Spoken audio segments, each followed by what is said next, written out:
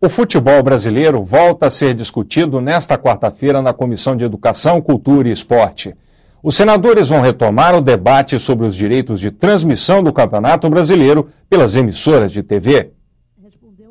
Representantes das emissoras comerciais de televisão, da CBF, do Clube dos 13 e do Conselho Administrativo de Defesa Econômica, o CAD, foram convidados pelos senadores da comissão. A senadora Lídice da Mata considera a discussão importante, uma vez que está ligada ao cotidiano de milhões de brasileiros. O Senado tem que tratar da vida do cotidiano da população brasileira.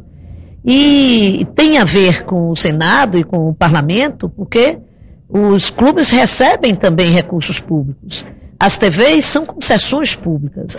Foi o impasse na negociação da exibição dos jogos de futebol na TV comercial que motivou os senadores da Comissão de Educação a debaterem o assunto.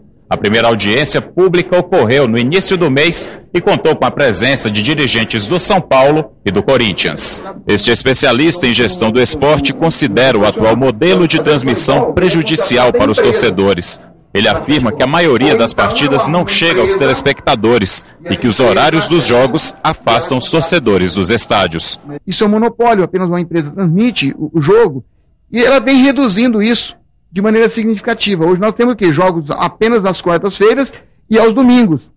Sendo que aos domingos, normalmente, são jogos inexpressivos.